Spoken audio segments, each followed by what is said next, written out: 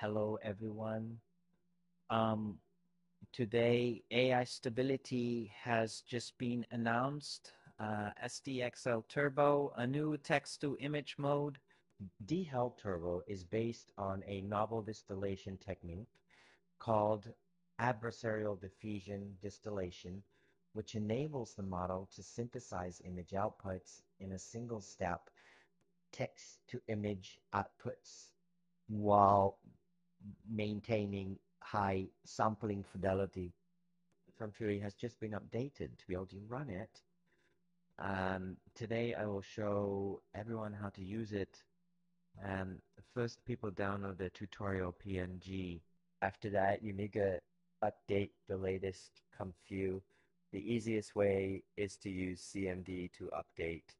Type dipole into CMD and download Checkpoint SDXL Turbo. Then you run ComfyUi.